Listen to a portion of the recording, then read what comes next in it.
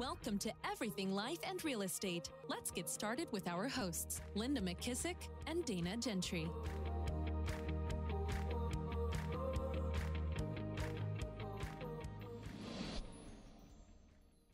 Hi, everyone. Welcome to Everything Life and Real Estate. I'm Linda McKissick. And I'm Dana Gentry.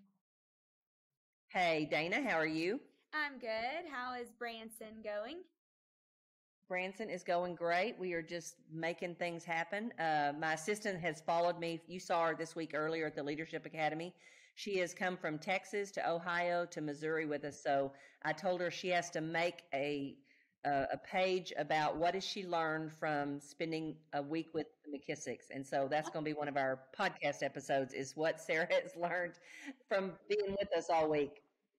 And I'm Sarah almost scared to chat. Say.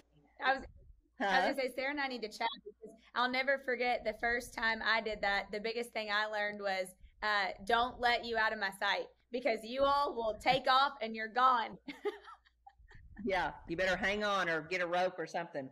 So super excited today. Why don't you introduce our guests and let's get started. Yes, super excited to have Saundra Kandler on today. Saundra's been a friend of mine for a long time. You guys were recently on a panel together. She's been a leader inside of Keller Williams for, I don't know, Saundra, I'll let you tell how many years, but she has personally impacted one of the key people in my life, and Saundra coached her for many years. And Saundra, I do have a question to ask you about Nancy too while we're on here, but welcome to the podcast. Thank you. I'm so honored to be here. Yes, I've admired and had an opportunity to have a relationship with Dana for a lot of years, and I'm super grateful for that. And the leader, just who you are, Dana, I've always admired that. And then obviously, Linda, I mean, you are an icon and just super honored to be invited to be on a podcast for the first time. It's been a dream of mine to either be on one or have one. And I actually started asking Dana questions about that a while ago, and then didn't follow up because I got busy. I'm sure that never happens to anyone else here. And had the amazing opportunity to interview a panel on wealth that included Linda, of course, because of the doors and the profit share and the life impact that you've had, and just happened to say it right there on the interview that I would like to be on the podcast, and here we are. So I'm grateful for that. Awesome. Careful what you ask for, right? Yes. Awesome. So tell us a little bit. I always like to say Cliff Note version, but you were born, and then what happened? How'd you wind up here? Tell us your journey. Yeah, so I was born in Rock Hill, South Carolina, just south of Charlotte, and I was born to an amazing mama and an amazing dad who happened to navigate some tough things in his life that caused him to handle some things differently than maybe others of us would choose to as a parent. And my mom was amazing. We would walk to church, and even when we didn't have a car, she worked 4 jobs and still made time to read books to us at night, which is so awesome. And she taught us that as long as we have each other and as long as we know that God is the most important thing, that we could do anything we set our minds to. And she told me that I'm the one of the most stubborn people she's ever met, and she wishes she had more of that in her. So I really appreciate the mom I have. She's amazing. I have 3 sisters, also a half-sister and a stepbrother that we don't call each other that, but total of 5 siblings. I am the oldest, and I just have an amazing family. And grew up, moved around a little bit, graduated from a high school where there was basically nothing in the area, just trees, and now it is one of the fastest growing areas in Charlotte. It's Indian Land, and it's just south of Valentine. And studied accounting in school. I worked full-time, found out I was having my oldest child when I walked the stage of high school at 18 years old. And went to college in person for the first 2 years, and then online for college after that. And, just followed suit with what my mom taught me, that hard work is the way to get things done. And after that, I studied numbers because they were easy, not because I like to sit behind a lot of detail. I actually don't. I'm just good at it. And I love people, and you know, it was a little bit later in my adulthood when I realized that I didn't value myself, and I've had different people talk to me about this in different ways.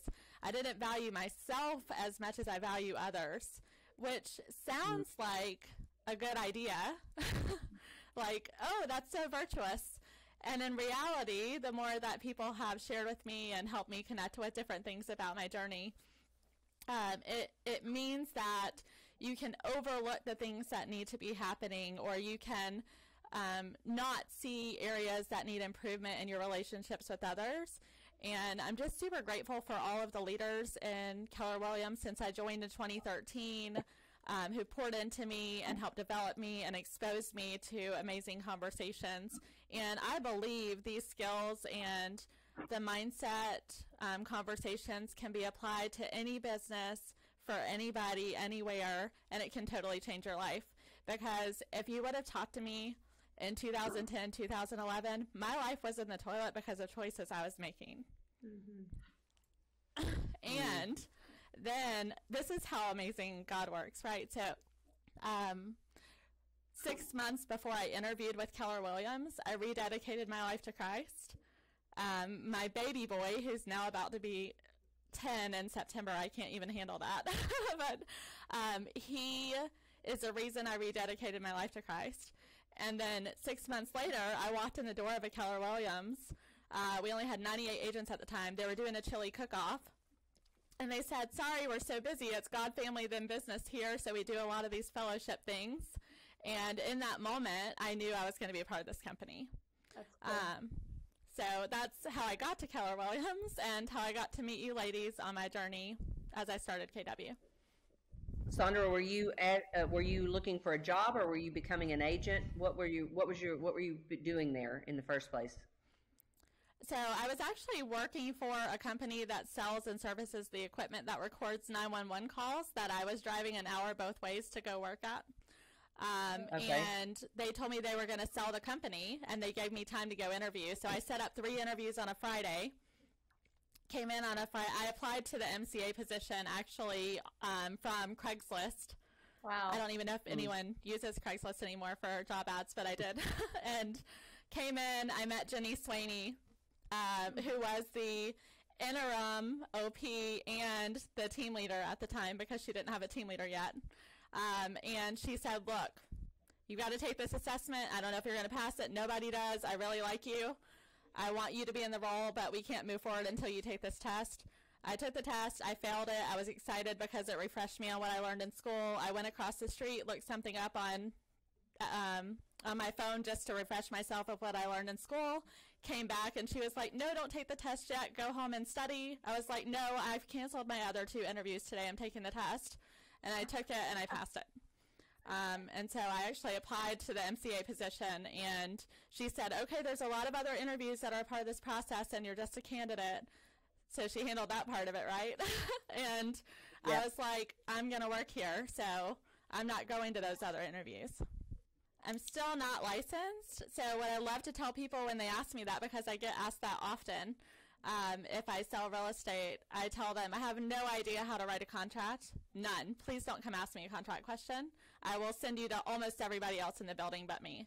But if you ask me what I've noticed in other people's businesses and learned as I studied people's businesses and what I've helped people execute on, I can tell you the failures and successes of people so that you can learn faster and go faster in your business. Mm-hmm. That's great. I love that. So my question is, how did you become, because I know you know Nancy from coaching, right? Are you now a coach for CAs? So how did that come about, and what made you even know that you would like doing something like that? I love that question. So I actually, I loved the moment that I realized that an agent came in my office and I had a conversation with them, and they went and did what we talked about, and then 3 months later, they could take their kids to the Disney trip that they talked to me about taking them on because of something that we discussed. So I think in that moment, my mind's... we got really clear on the simple steps of what it would take for them to hit their goals.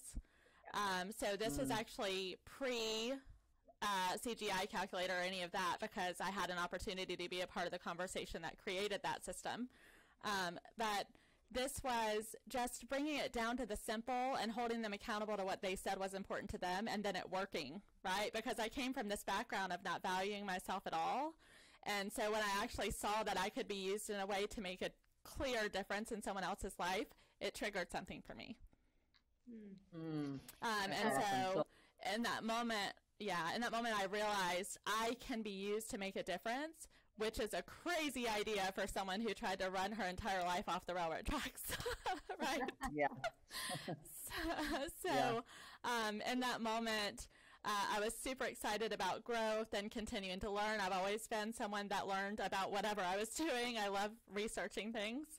I got a coach about a year and a half into the business. And the moment I got a coach, I decided I wanted to also be one, so that I could have a bigger impact like that impact I had in that one conversation. And what I knew is, if I can get to the leaders and help spark that thing in me where I realized I could make a difference, that would impact all of their agents. Saundra, the thing that I love about you saying that, and I want to share a quick story on you too. Well, actually, before I do that, I would love to ask you this question, because you are so learning based, and Linda and I, we're like learning based junkies. So do you think you were born learning based, or do you think that that's something that you developed as you got into adulthood and into your career? I think that, I don't know if anyone's born, I think we're all naturally born learning based, right? We learn everything. We're not born talking or walking. So we are born learning. And then I think we get to choose at a certain point based on different experiences. I've studied a lot of people's different paths and journeys. So what I think happened for me, just based on my experiences, I definitely have always been learning based, as a human is. And when I started realizing that I wasn't, early in adulthood, when I started realizing that I wasn't what someone treated me like, I was who God created me to be, then I knew I could go learn and do anything like my mom told me. And awesome. So I think it just developed over time. I was a straight A student. I skipped half of my senior year and still had straight A's. I was going to fail because of absences, and my mom was like, "What are you doing?" You know? So I have always done well in learning, and feel like I could honestly do anything that I put my mind to, and so could anyone else. And I'm grateful to be in an environment that fosters that, and to be surrounded by people who are all learning based. And I know that being a part of MAPS coaching and learning from people like Diana Kokoska and being held to a higher standard of executing on what I learned has made a huge impact on who I am as a mom, and helping my kids navigate really tough things, and who I am as a business partner, and who I am as a friend to people, right? I think it's just, it's really impacted who I am. And you know what? I have off days. And the great thing is I've studied enough to have the tools to know when I do, which can be a curse, right? And then I also have studied enough to know what to do in the moment that I realize I'm in one. Yeah. I'm having an off day. Yeah. That's great. One of the things that I love about you is, so you coached Nancy, who is the CFO of my organizations for many, many years, and she recently got another coach. And so one of our meetings, I said to her, "How's it going with your new coach?" And she said, "I really like them." And I said, "Good, I'm so glad." And followed quickly by, "But they're not Saundra." And I said, but here's the thing, here's the point that I want to make. I said, "Well, what's the biggest difference?" And she said, "I'm getting the practical steps and the answers and the things that I need, but I'm not being pushed out of my comfort zone." And she said, "Saundra pushed me out of my comfort zone and stretched me." And she said, "I hated that at the time, but now that I look back on it," she said, "I loved it. I'm so grateful for that."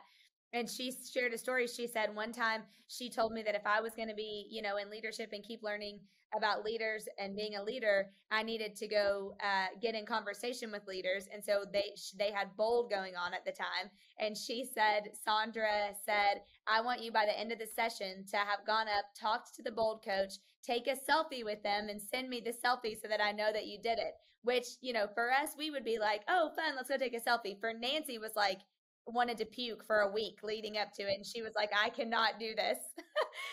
And so she told me that example and she said, and you know what? I did it. And she said, and I love Scott Toombs to this day. And he's my friend. And she said, and Saundra really pushed me. So I wanted to honor you and tell you that story. And two, what is it that you think, what in your experience in regards to coaching, what is it in you, or what advice would you give other coaches to really connect with their clients like that and to really truly help them have bigger lives? Because you helped Nancy, you pushed her, and I mean, her life is so much bigger.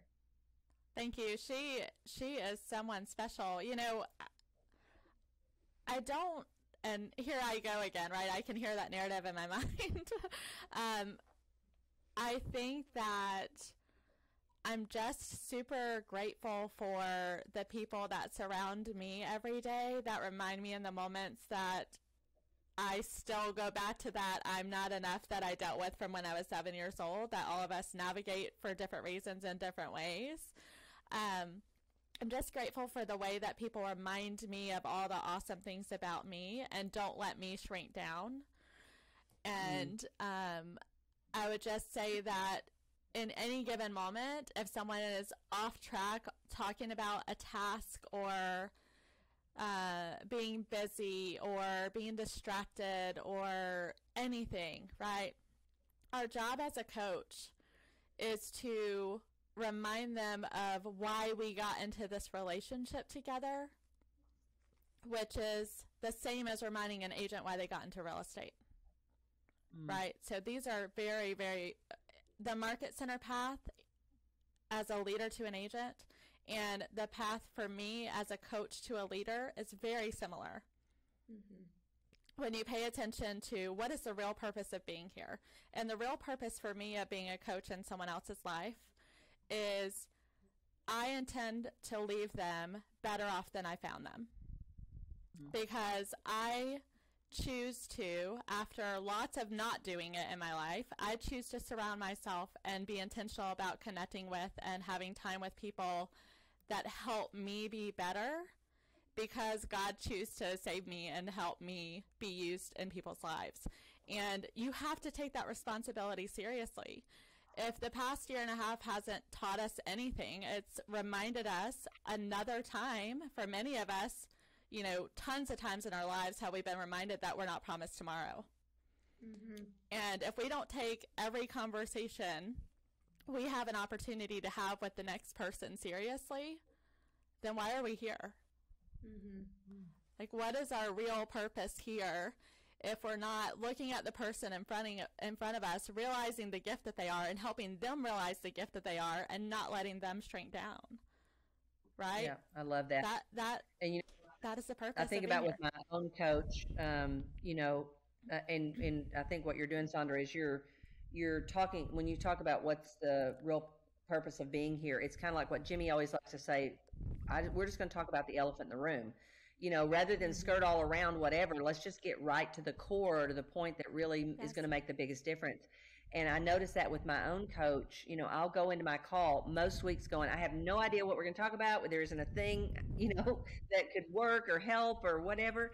And I swear every time I get off that call and I think, thank God for Terry, because she brings it right back to something I told her that I wanted to accomplish, or she'll ask me a question and I'm like, we're off to the races. So I think that's what a good coach does is, we're on to so many other things that they bring us back to what we said was important to us in the first place. The question that just popped up when you were talking that I really love to ask people when they get in their stuff, because I'm an expert at getting in mine so I can recognize it quickly, is, what are you up to in life? Like, okay, all the things you just said, all the problems, all the circumstances, all the detail. what are you up to with this life that you have today? And when they get clear or are reminded of what they told me they're up to in life, the rest of the details fall into place. They know what the next step is. Every single person on this earth was put here possessing everything they need to be successful. We just are gifted with people that we get to surround ourselves with to remind us of what we're up to here. And when we're clear on that, the next step is clear. So true. I love that. And I want to ask one question, and then I want to switch gears and talk about what you and I talked about when we did the South Africa mega camp breakout session recently. But do you think, I don't know if you've listened to the podcast where Dana and I talk about simplifiers and multipliers, but do you think you're a simplifier or a multiplier? Definitely a multiplier. So your first thought on something is, how do I take it out to the world, or how do I make this simpler? How do I take it out to the world, and then what's the next action for that to happen? Okay, cool. All right. So it's interesting that you asked me that, because I just got a new journal about a week and a half ago, and in the front of it, it asks what the top 3 goals are that you have in the next year. And my number one goal that I wrote down, and you'll, because I am a coach and because you have coaches, you'll know why I'm sharing this on here. The number one thing I wrote down is I will be an international trainer and coach by December 31st of 2022. And so that is the answer to your question, right? My goal is, how do I go help the most amount of people possible understand the responsibility they have and how equipped they are to go make a difference in the lives of everyone in their community. Awesome. Love that. And speaking of that, you and I had a connection. We did the South Africa mega camp recently, and had the opportunity to connect there. And in there, we discovered that we both have a love for the Salvation Army. So kind of tell us, if you will, kind of how your love spark happened with Salvation Army. And then I made a note when we were talking before the podcast started, because I want to talk a little bit about I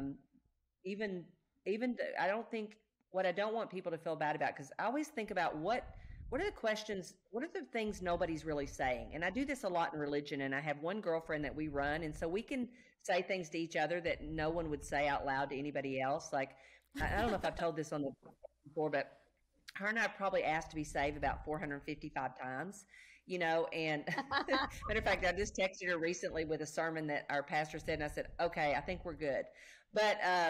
But it's funny because nobody would say that out loud, right? But I would like to say the things out loud that I think people are thinking and they feel bad about thinking. So when I think about charity and giving, it's so funny. And you talked about, before we started the podcast, about you asked people what makes you cry.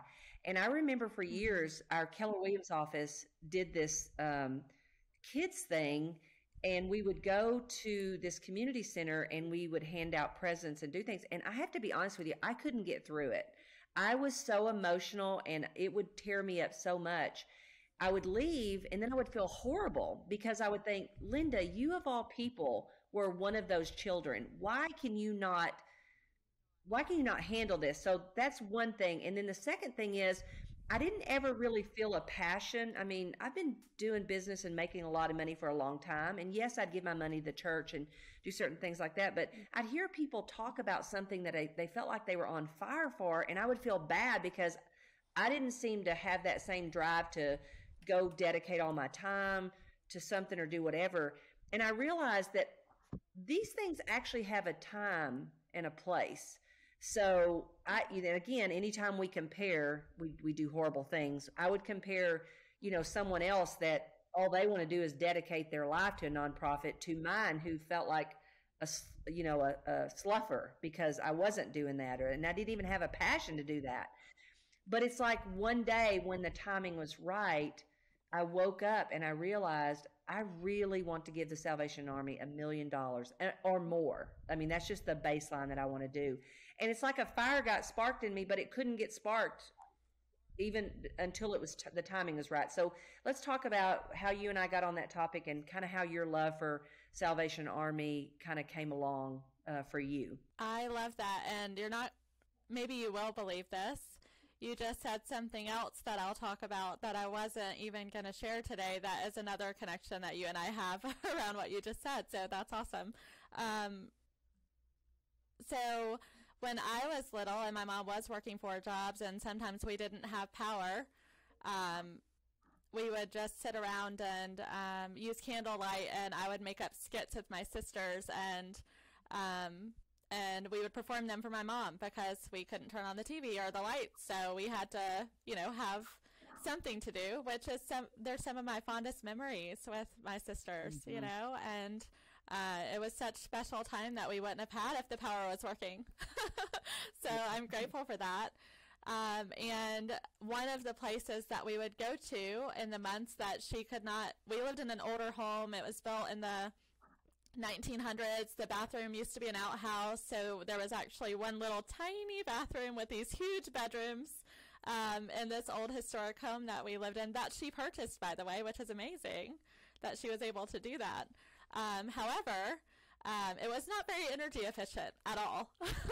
So we would use kerosene heat, and the power bill when we did use the power to do anything was enormous. And so with her, waiting tables and working at convenience stores and everything she was doing, she didn't always have the funds to pay the bills because they were quite a lot for a single mom. And so we would we would walk sometimes to the Salvation Army for a couple months, and we would go in, and, they would have clothes there, and they would also be able to help us with paying our bills. So we would go get in line, and we would all be there with her, and we didn't know better. We were like, oh, this is cool. We get to hang out with other people, and they're super nice. And some of them were not doing well at the moment. So we thought, what's wrong with that guy? Because we're little and don't know, right? So people who are maybe battling some kind of, addictions or mental challenges that we didn't know when we were little. It was awesome just to have the opportunity to go there and love on people. When we were there getting help ourselves, we just didn't even know what that meant until later, right? Mm-hmm. So we were in line, and they would actually write a check for the power so that we could have power again. And they did have clothes there because I would wear the same outfit twice a week because there weren't a lot of clothes that fit me because I'm the oldest, so I don't get hand-me-downs. You start the chain of hand-me-downs. That's right, yeah. You start the chain of hand-me-downs. So I'm just super grateful. There were so many other things and people and organizations that played a huge role at that time in our lives when I was little that are near and dear to my heart, and the Salvation Army is certainly one of them. That's awesome. And yes, it's just amazing. They have a food pantry here at the one here, and so my 41-year-old cousin just randomly passed with no previous health issues about a month and a half ago, and Sean, my significant other, was able to post on our Market Center Facebook group that we were doing food donations for the Salvation Army, and my whole car and we filled the whole room in 2 days because she would always give food there too for different reasons for her. And so we were able to continue with what she was already going to be doing that week in a much bigger scale to honor her. So there's a lot of things that are special for me about the Salvation Army and what they do. Yes.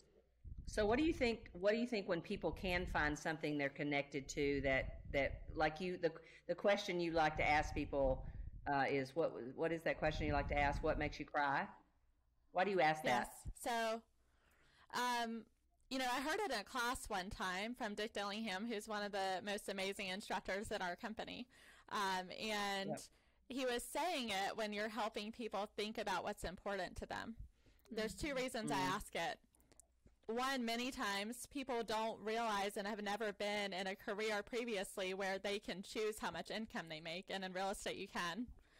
So it's an effort to help them understand that they can actually financially make a difference in something if they choose to now, where they may have had a set income if they were in a different industry in the past, right? And so I love to ask people, what makes you cry? and then they don't know what I'm saying usually at first.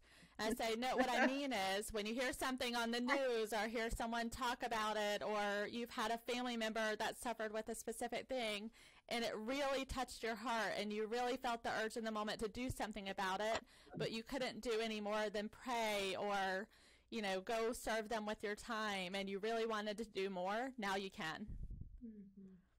And so I want you to write that thing down, and now you can choose exactly what you're going to do about it, how much of an impact you're going to have, how many people you're going to help, and you can start doing that today. I love that. I love that. And you know what? I'm adding that question. One of my favorite things to do is a process that we call career visioning, and do a behavioral assessment so that people can get more clarity about, you know, what their purpose is in this life and what they should be doing. And one of my favorite questions is the future self, and that's making them spend some time thinking about, you know, what's important to them, what would they need to accomplish, you know, in the next 3 to 5 years to feel amazing about it. And I'm going to ask this question, but I have one question for you. When you ask this question for guys, what happens? Good question. What happens when you ask a man this question? They usually look at me like I have 5 eyes at first. Did you expect a different answer? No, I didn't. And no? The reason I say that is because, no, the reason I ask you that is because when I bring people into our strategy room and I put them through this process and I do the future self, 9 times out of 10, men included, there's some tears that happen a little bit. And I love it because I think that we don't spend enough time getting connected to what emotionally moves us. Remember, people move on emotion and justify with logic, but we don't connect to that emotion enough or remind ourselves of what emotion means to us. So I love that question. I'm adding that question. Man, female, I don't care. That's my new question. I love it. The thing I love about that though, you guys, is so many people, a lot of the times we talk about our big why. What's your big why? What's your big why? And people have no freaking clue.